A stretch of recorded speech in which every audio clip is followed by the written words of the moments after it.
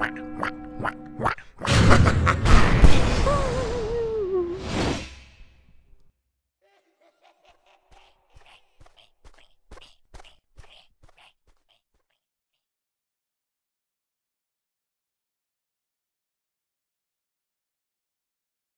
Cabarets of Heaven and Hell. In 1890s Paris, cabarets in bohemian Montmartre gave visitors a chance to tour the afterlife. In a single night, a tourist in 1890s Paris could experience heaven and hell. They were located conveniently in adjoining buildings, the Cabaret du Ciel and the Cabaret de l'Enfer, one announcing its presence with cool blue lights and elegant archways, the other with fiery blazes and an entrance in the shape of a grotesque, gaping maw. Both were founded by the same man, like a macabre, metaphysical Walt Disney. Heaven and hell adjoining might be odd from the standpoint of theology, but it was sound from a business perspective.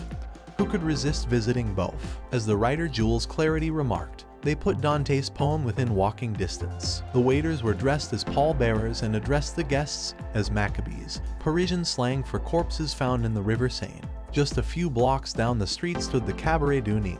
Rather than offering a glimpse beyond the veil, the Cabaret of Nothingness celebrated death itself. It announced its presence with green lanterns that cast a corpse-like pallor on the faces of passers-by. Its facade was plain and black, with barred shutters. Inside, a chandelier made from human bones provided dim, flickering light. Coffins served as tables, and pictures of gruesome battles and executions hung on the walls. The waiters were dressed as pallbearers and addressed the guests as macabres, Parisian slang for corpses found in the River Seine.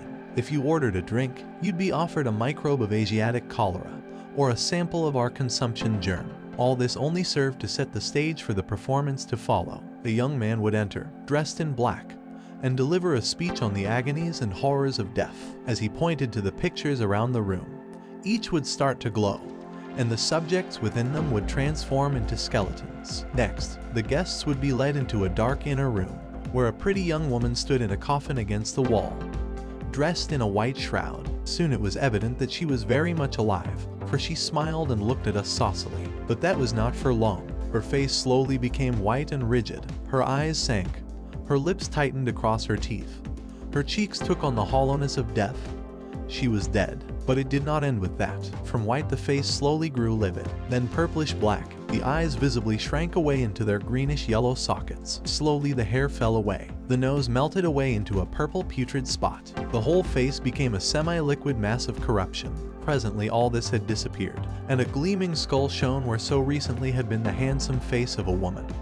Naked teeth grinned inanely and savagely where rose lips had so recently smiled. This account comes from William Chambers Morris' 1899 Bohemian Paris of today. He was indulging in one of life's most delicious pleasures, showing off his chic city to a square, respectable out-of-town guest. Appropriately enough, their visit to death was followed by a trip to hell. To enter, they passed through the gaping, fanged mouth lit by glowing embers. A little red imp guarded the throat of the monster into whose mouth we had walked.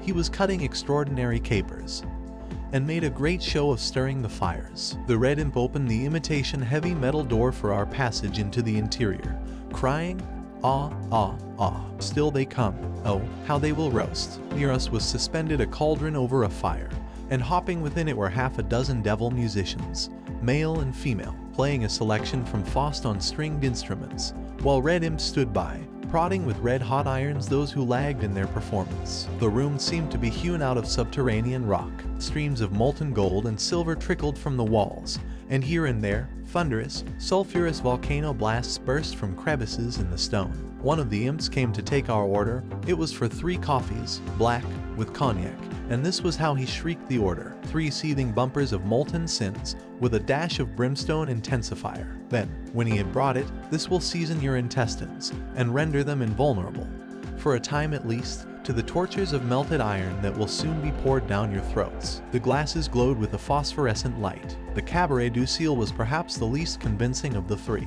One British visitor, Trevor Greenwood, described the place as the very essence of tawdriness. Gloomy organ music resounded through the room. Blue sky and clouds adorned the ceiling. Gilded vases and candelabras filled the space below. Waiters with lacy wings and lopsided halos moved through the crowds, distributing sparkling draughts of heaven's own brew. Occasionally, a stubbly St. Peter would stick his head through a hole in the sky to flick the drinkers below him with holy water, and ladies with cockeyed angel wings swooped over the tables on wires. Finally, the visitors were offered the chance to become angels themselves. As Greenwood recounts, a Yank soldier was invited behind the scenes, and he went. And then we saw the Yank, revolving gaily amongst the clouds, with a lovely pair of wings to his shoulders, and blissfully smoking a cigarette. These entertainments were right at home in the Pigalle neighborhood of Montmartre. The place was infamous for its cabarets, brothels, and anything-goes entertainment, as well as innumerable nightclubs. It was home to Le Theatre du Grand Guignol,